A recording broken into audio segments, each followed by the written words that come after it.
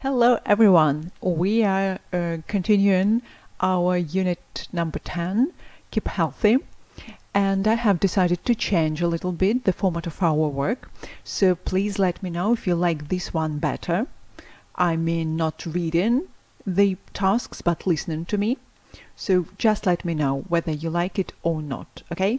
And I also wanted to thank everyone who was trying to catch up with the work and who has been working actually. I do appreciate all your efforts, believe me. So, you probably may guess that for our lesson you will need your gadget, that even goes without saying. You will need also something to write with and something to write on, and our students' book and workbook, definitely.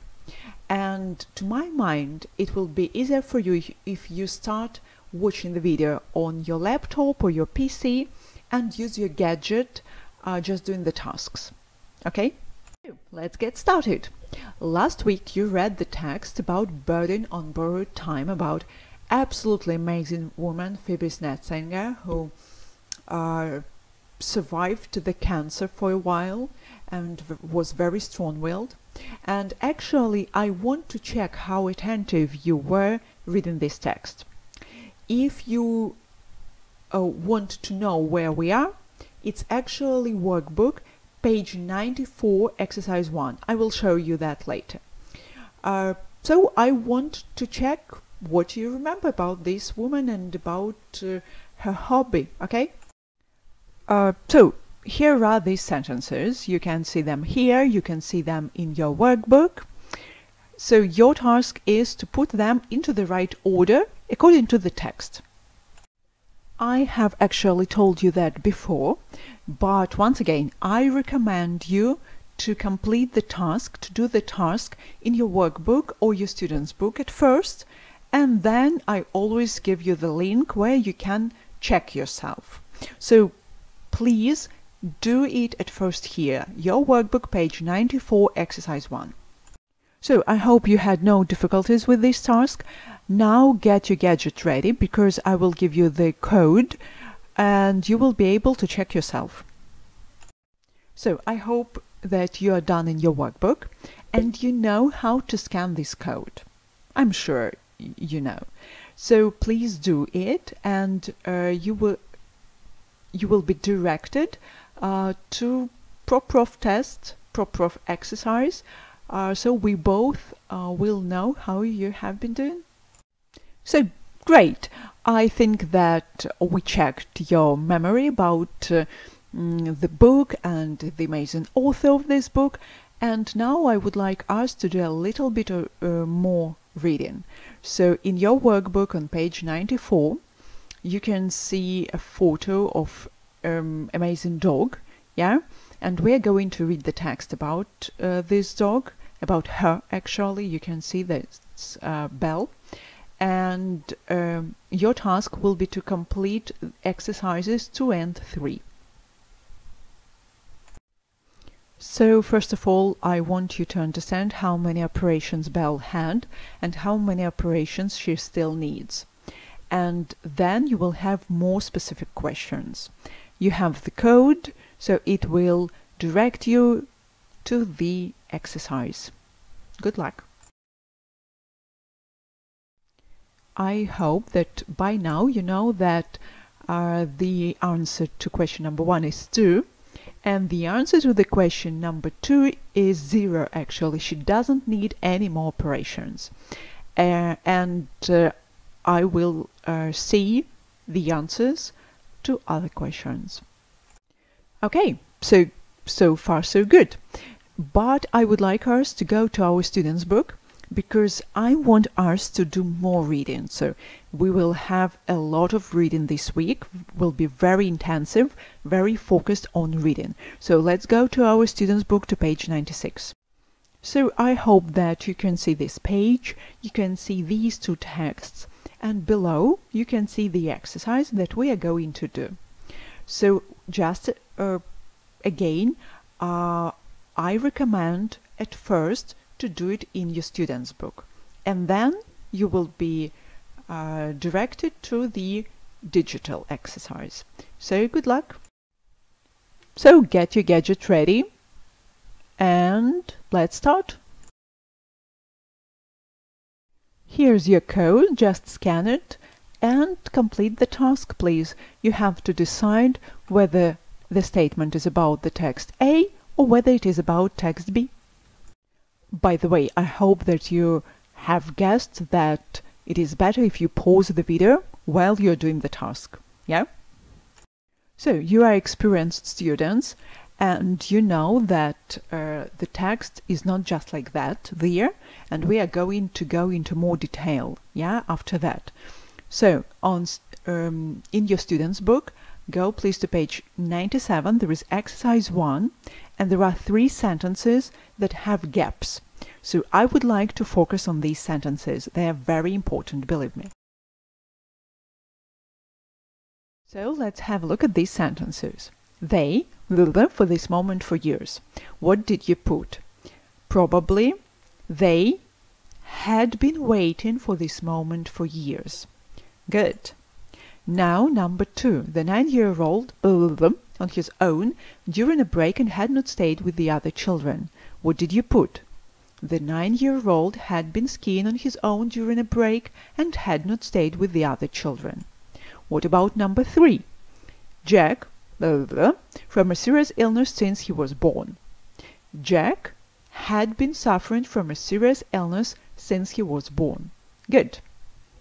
Now, let's look at these sentences critically and try to figure out what they have in common. Before we actually go on, I want you to watch 2 videos about the topic that we are going to work on. I hope they will be really helpful. So let's watch. Welcome to English Grammar Spot. This tutorial is about the past perfect continuous. In this lesson I'm going to show you how to form a past perfect continuous and when to use a past perfect continuous. Now let's get started. Take a look at these sentences. I had been working a lot. It had been snowing. They are both in the past perfect continuous tense. How do we form a past perfect continuous? We use the auxiliary verb to have, but we use the past simple form, so had. We use the past participle form of the verb to be, the base form of the verb and ing. So for the singular forms, that is, I had been working all afternoon, you had been listening to the radio, he had been sweeping the floor, she had been spending a lot of money, and it had been raining all week. For the plural forms, we had been playing computer games all night, you had been searching for a supermarket, and they had been watching the news all afternoon. We need to pay special attention to verbs that end in an E, such as live, make, close, and wipe. These verbs drop their E. Take a look at the examples. I had been living there for quite some time. He had been making a lot of noise, and they had been wiping the floor for over an hour. Let's have a look at the past perfect continuous in questions. Again, we use had, we use been, the base form of the verb, and ing. For example, had she been talking about him? Had you been playing tennis?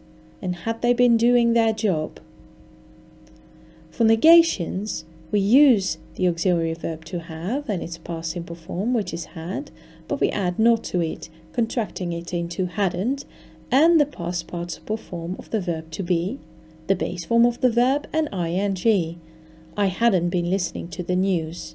She hadn't been waiting for you for over an hour, and they hadn't been paying attention. Now let's have a look at when we use the past perfect continuous. We use the past perfect continuous for activities that started in the past but before something else in the past. For example, I had been travelling before I met her. So I started travelling in the past, it lasted for some time, and then I met a specific person. All these things were completed in the past. Another example is, they had been working as a chauffeur before taking a job as a doorman. So first they worked as a chauffeur for quite some time, and then they took another job. I thank you for your attention. For regular updates, please subscribe to youtube.com/EnglishGrammarSpot or go to www.englishgrammarspot.com.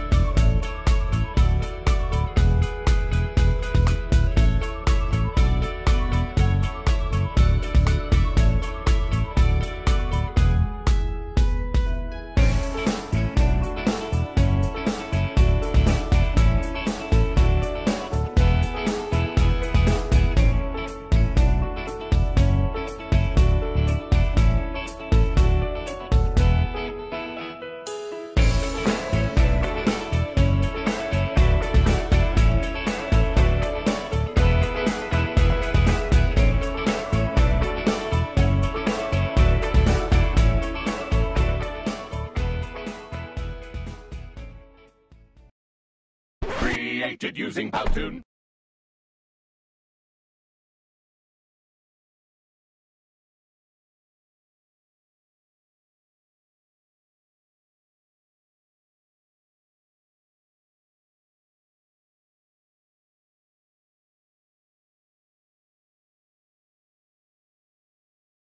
And now I think we can return to our students' book, to the rule, and actually complete it. So you've got 3 spots where you have to choose the right option. Do you have the same? Very well. So just like usually, after the rule we have a chance to work on that.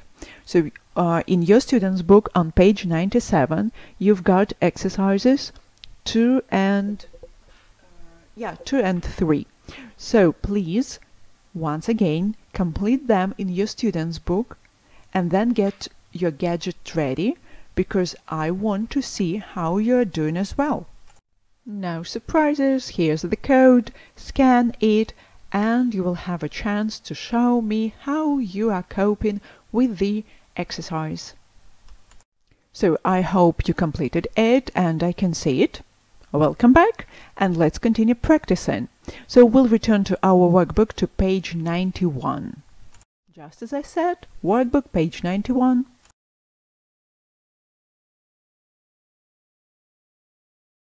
Should I say it once again that I expect you to do it in your workbook, and then in a second you will have a code to show me how you are doing, okay?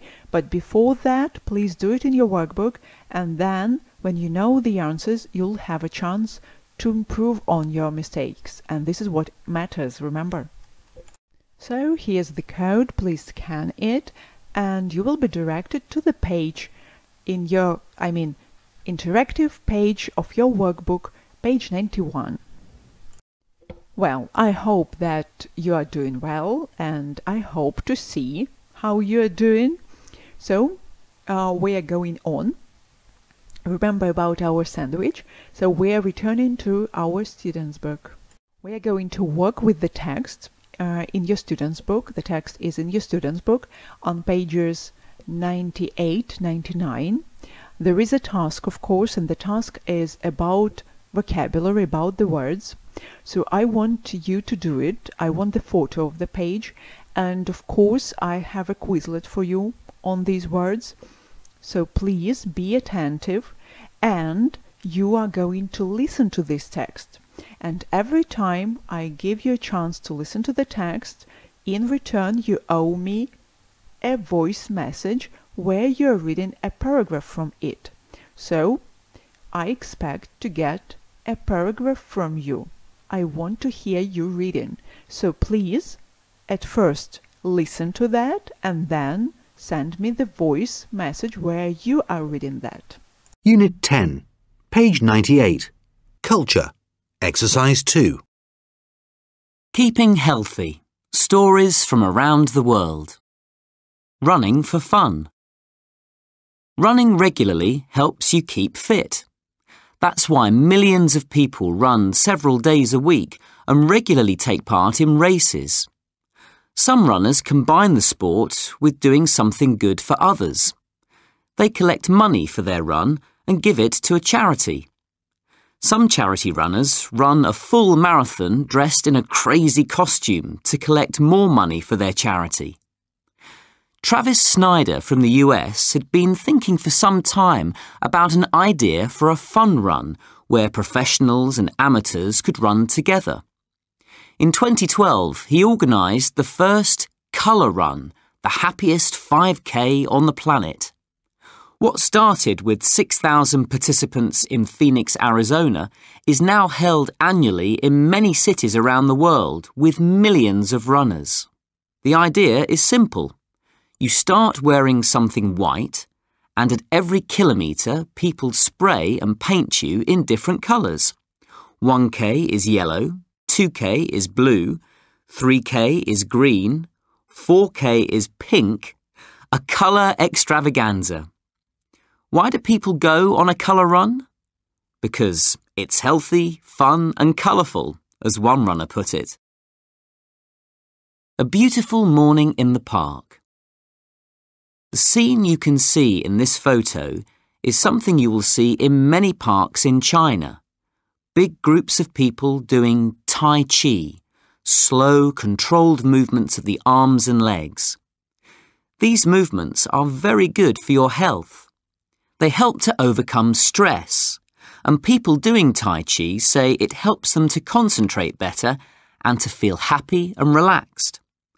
On weekdays, you will often see elderly people doing Tai Chi, but at weekends, the parks are full of families, including children. They are all practicing these elegant movements together. Ice swimming. Imagine it's minus 15 degrees Celsius outside on a sunny Saturday afternoon and you are somewhere in Russia or Finland. Would you rather see a film with a friend, go for a walk and enjoy the beautiful snow, or go for a swim in the nearby river? Not many of our readers would choose to go for a swim in such low temperatures, but in Russia, Finland and other countries, ice swimming has been popular for centuries. Some people say it's very healthy because it improves blood circulation and strengthens the body's immune system. Doctors say these things may be true, but you have to be very brave to try it. And it's only for people who are already fit and healthy. So, I hope that you have completed the tasks, that you are okay with the amount of reading we did, but believe me, if you worked on that, it was useful. And now I want you to work on the vocabulary. Yeah, we did it last week. We are going to do it again. So, first of all, vocabulary. So, get the gadget ready.